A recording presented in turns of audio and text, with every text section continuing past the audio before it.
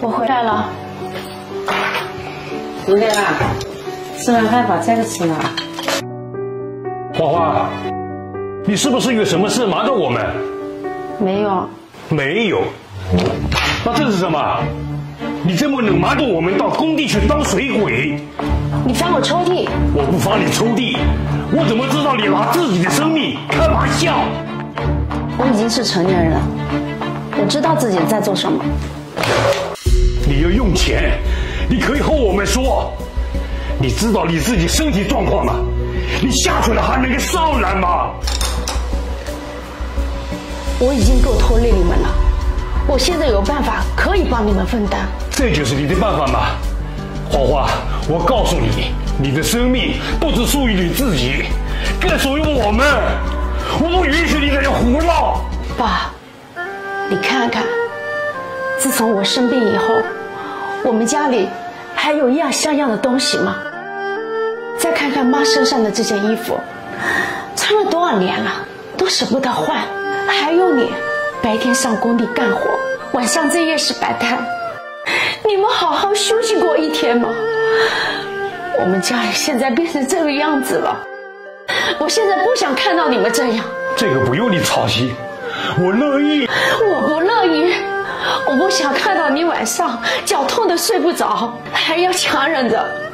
妈为了2毛3毛，菜市场跟别人说了半天，为了给我治病，最后还要靠卖房子给我填这个无底洞。老头子啊，花花这个病，她是我女儿，就是砸锅卖铁卖房子，我要帮她把病治好。你们付出一切为了救我的命，只会让我觉得自己是一个负担。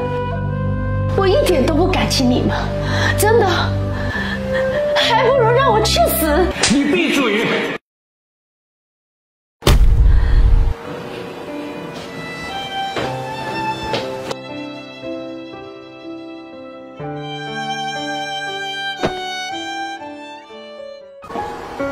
我在这里睡2天吧。你先喝杯水吧。我已经给你爸打过电话了，他就在下面，你去见一下吧。谁打电话谁去见，我才不见他。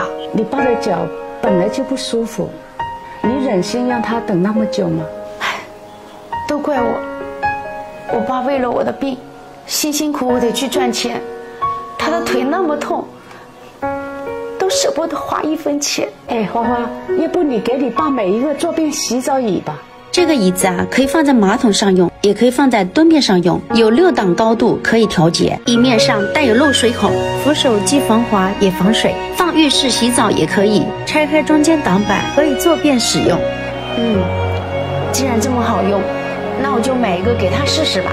花花，你爸真的很担心你，唉，可怜天下父母心。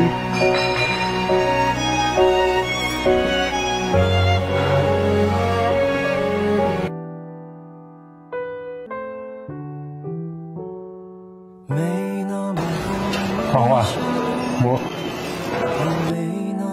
爸看见你没事，我就放心了。你妈担心你，非让我来看你。药我给你带来了。知道了，你回去吧。花花，你从小爸就没舍得动过你一根手指头。唉，老了，学会动手了。要不爸给你打回来。打你生病那一天起，爸就听不得死那个字。